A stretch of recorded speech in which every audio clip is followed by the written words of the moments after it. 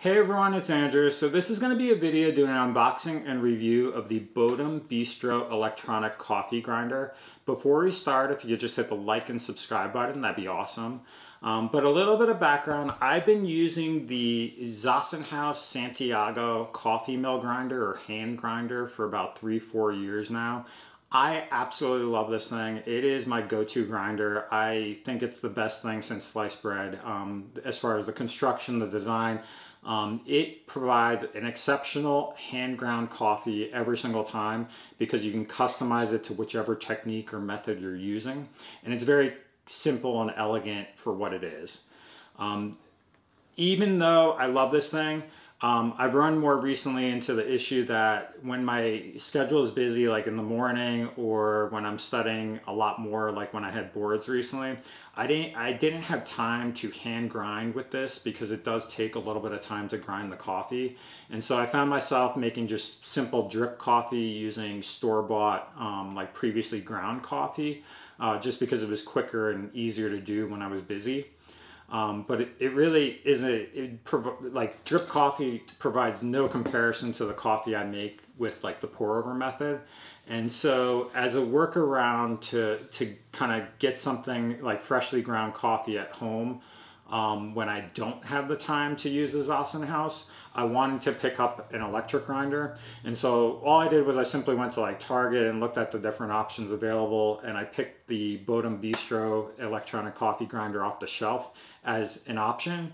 And I've never worked with this before, but what we'll do today is we'll just unbox this, look at the general features, and then what I'll try to do is do a side-by-side comparison between the Bodum Bistro as well as the Zassenhaus to see the quality of grind you can get with this compared to hand grinding. And we'll also look at the general time it takes to see does it really speed things up without like impairing the quality of grind that you can get. So what we'll do is just unbox this real quick, we'll take a look at it, and then we'll get some grinding going. Okay, so this is the Bodum Bistro electronic coffee grinder. I got this at Target for about like $20 to $30. It wasn't too expensive, but what we'll do first is just look at the packaging. So this is the black design. On their website they have different colors and designs depending on your preference, but at Target I believe they only had the black, so that was the only option available. Essentially on one side it shows you the instructions. It shows like pouring the coffee, put the lid on, hit the button on the side for the power, and then it'll grind it and then use it in whatever you're using. So that's one what it shows on one side, and then on the other side it just shows it in French, I believe. And then here it shows like the specific grinding mechanism or how it's constructed, as far as having the lid, a little tray here, and then an electronic motor, and then there's a like a grind or cord holder on the bottom. But we'll just get this open and we'll take a look at it. So when you open the packaging, nothing else in the box.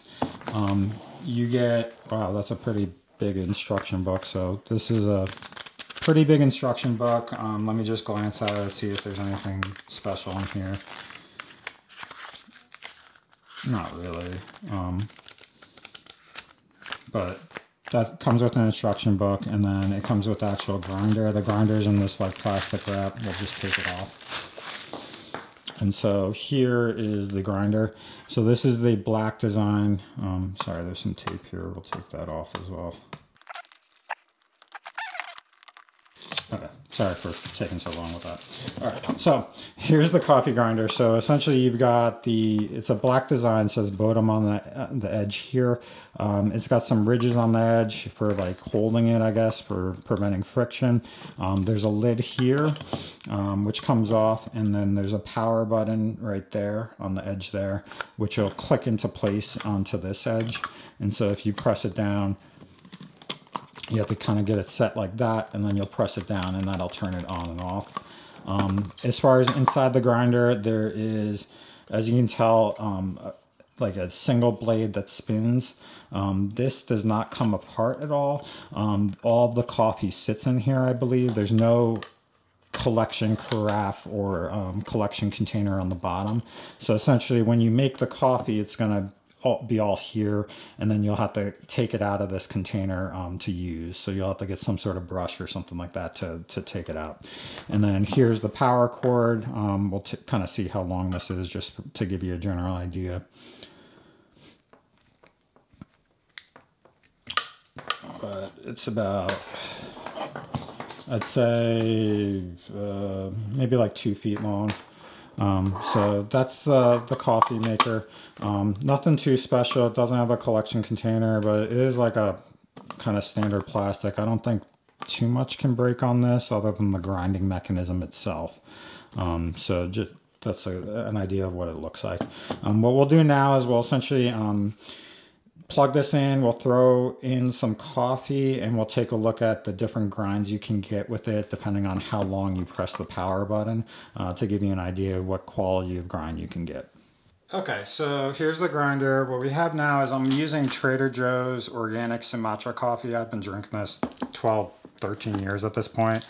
These are really nice coffee beans that you can get for like $7.99 for a container like this. If you have a Trader Joe's, I highly recommend this. Try it out and see if you like it. But we'll be using that in this video. I've got a scoop. What we'll do is scoop one scoop of beans into this container and then grind it for like a second or two and see what we can produce from this. And then we'll kind of see how fine a grind we can get. And then I have a espresso brush just in case I need to kind of brush this out to clean it out or get rid of it. So we'll get started. So essentially what we'll do is we'll start off with 1 scoop of coffee, throw it in here, and then we'll just turn this on. You just got to hit it like that, and then we'll turn it on for a couple seconds and see what it does. 1, 2,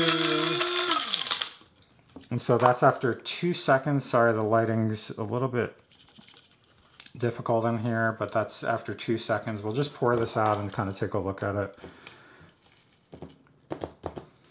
So for that, after 1 second, essentially there's still coffee that is like full beans. This is definitely not usable, so you'll have to do it longer than that.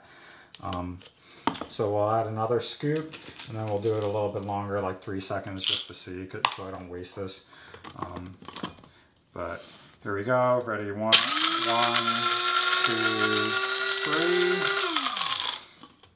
3. And so that's what that looks like. Hopefully you can see it on camera. It's a little bit dark there on the lip, but we'll pour it out there.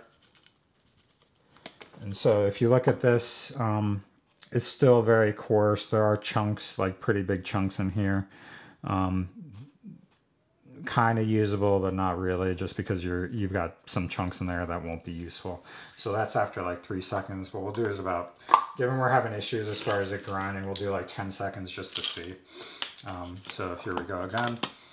So 1, 2, 3, 4, 5. Oh gosh. All right, so I stopped at 5 just because I was curious. But so this is 5, and that's one thing I obviously just learned immediately is don't lift this lid off while it's still going, because you're going to spray coffee everywhere and it's going to make a mess. But that's after 5 seconds. I was just curious. After 5 seconds, we'll pour that there. So after 5 seconds, I'll say that that is like a coarser grind, something that you can use for like a French press, but it's not too fine, not something that I would use pour over for. So that's 5 seconds there. So we'll actually do like 10 seconds now this time, and I promise I'll actually do it. I just got impatient there and wanted to see what would happen. So we'll go 1, 2, 3, 4, 5, 6, 7, 8, 9, and 10. All right, so this time we're gonna let it stop all the way. And if you see, it is definitely a finer grind there, definitely in better quality. We'll pour it out on the side here and we'll take a look at it.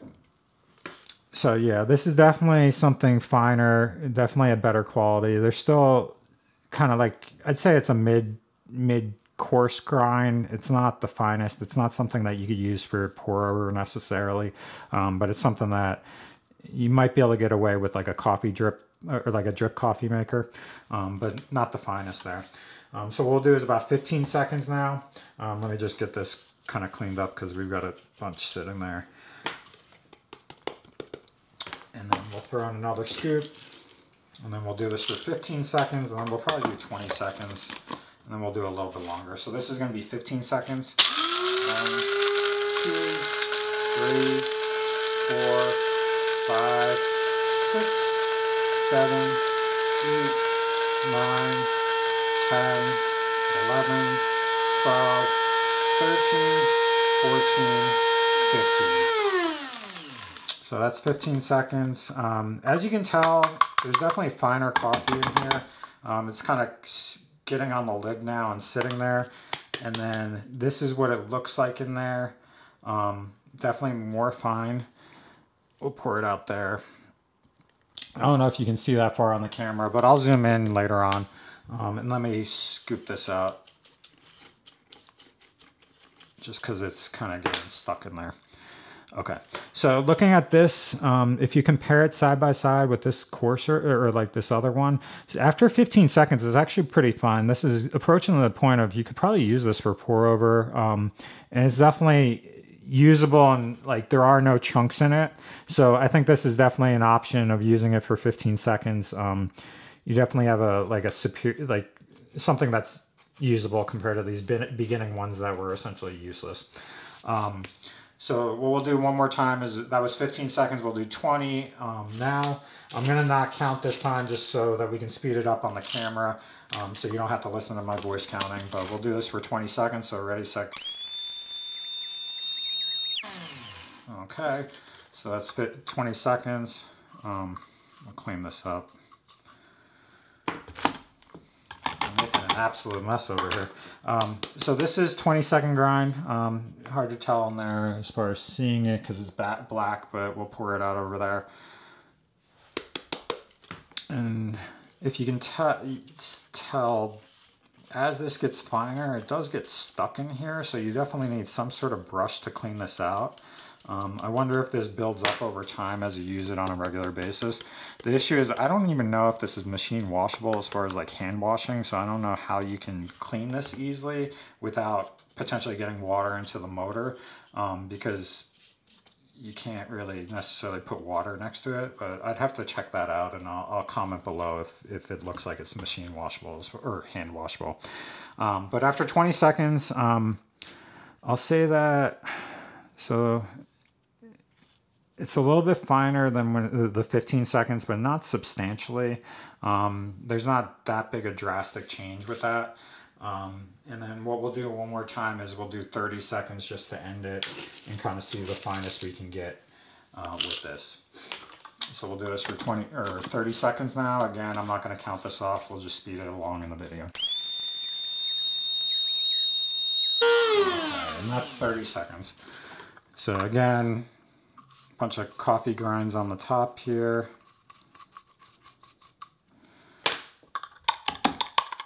And it's hard to tell on the camera, but we'll pour it out.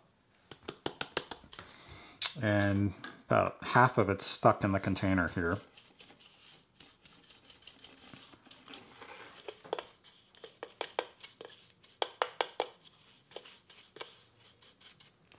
Okay. So after 30 seconds, it is fine, like very fine. You could probably, I don't know whether you could use this for like Turkish coffee, but it's comparable to the Zassenhaus as far as the fineness and stuff. So I don't see any issues. So what I'll do right now is zoom in and we'll kind of take a look at it. So let me make sure it zooms in and focuses. But this was, so if you look,